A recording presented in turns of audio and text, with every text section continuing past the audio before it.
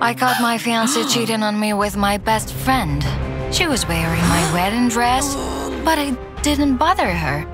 I'm sorry, but it looks better on me. Our wedding is tomorrow. You won't do anything. I told Jack to pack his stuff and get out before running away so I wouldn't have to see those traitors for another second. I wanted to drown my sorrows and got really drunk. After that, I went to a bar to forget myself. Hey you, boy, make me a cocktail. Faster! Yet the bartender refused to serve me and asked me to leave. I was tired of arrogant men who pretended that they didn't care about me. I am a successful blogger and will show millions of my followers how conceited, rude, and... Suddenly, I noticed how handsome he was and gave in to temptation. The next morning, I woke up in his bed. Oh my God. I spent the night with a bartender who lives in the slums. I wrapped myself in a scarf so no one would recognize me and left. Only at home did I realize that I had forgotten Jack's heirloom engagement ring at the guy's place. Without it, I couldn't completely break off the engagement. I waited till evening and went to the bar again. But I was shocked. As it turned out, Cole, the bartender, never worked there. Then who did I spend the night with? The answer was worse than I could even imagine. I slept with the janitor.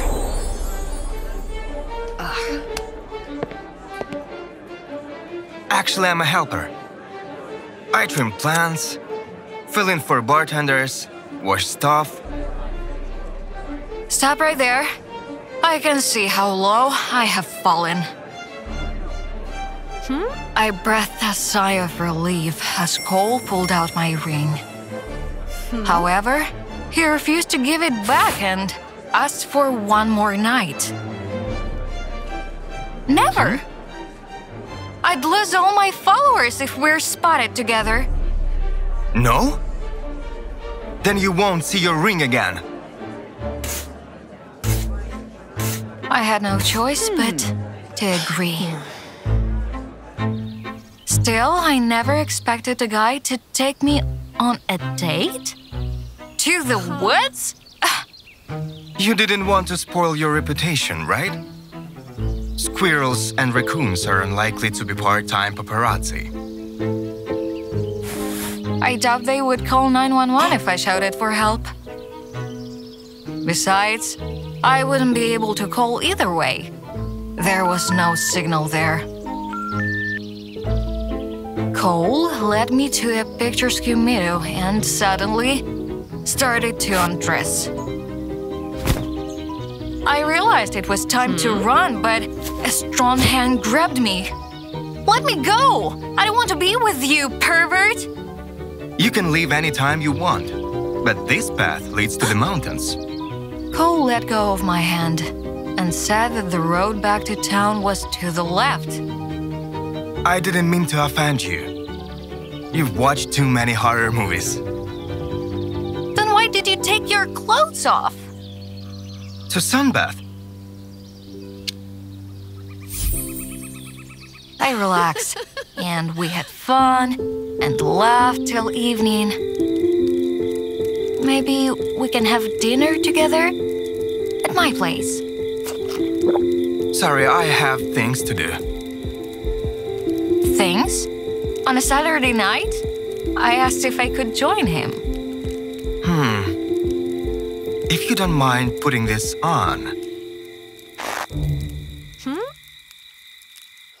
Cole took me to a disability rehabilitation center and asked me to wash the pots of 2 patients.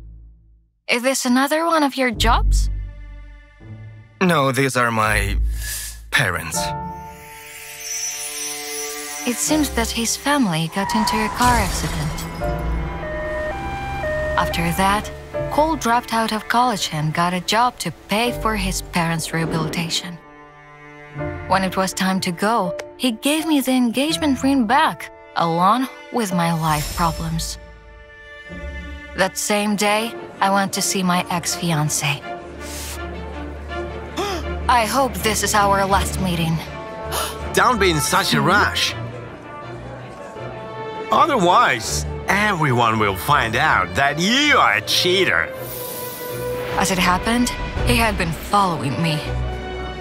I'll tell everyone that you had an affair with a toilet cleaner.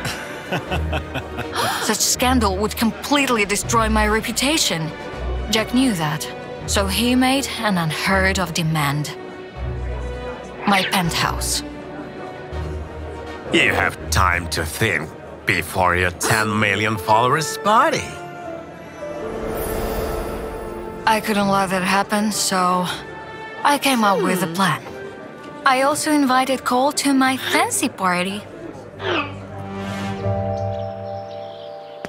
But first, we need to give you a makeover.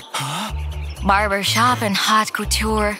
Cole turned into a galactic-level superhero. At the party, everyone was amazed by my unknown companion.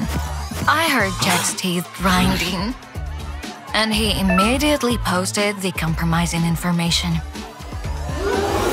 In response, I started a live stream and called on my subscribers for charity. My companion's parents were in a car accident. Cole dropped out of college and has been working hard to pay for their rehab.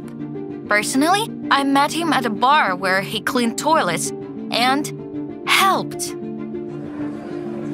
I announced a $10,000 donation to support his education. That hit Jack hard, but I had something else to finish him off. By the way, my ex-fiancé cheated on me with my friend, Lena. I wanted to share my victory with Cole. However, I couldn't find him anywhere. I called, texted, but the guy didn't answer me.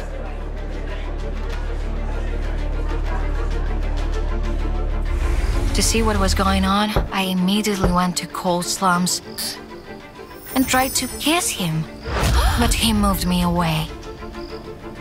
I didn't open up just so you could get likes. You're just like your ex. You use others for your own benefit. Cole said he would handle everything on his own, without money and my betrayals. You can bask in likes and public perfection all by yourself. He was right. My popularity skyrocketed after the party. I was even invited to a TV show. It was my chance to let go of the past and start a new life. So, I chose to tell the whole truth. I fell in love with a helper, spent the night in the slums, and was happy. At least until I betrayed him by pretending to be a perfect blogger. I left the studio and saw my name next to the headline, Liar. My number of followers decreased rapidly and the DMs were filled with insults. Yet, I remained calm.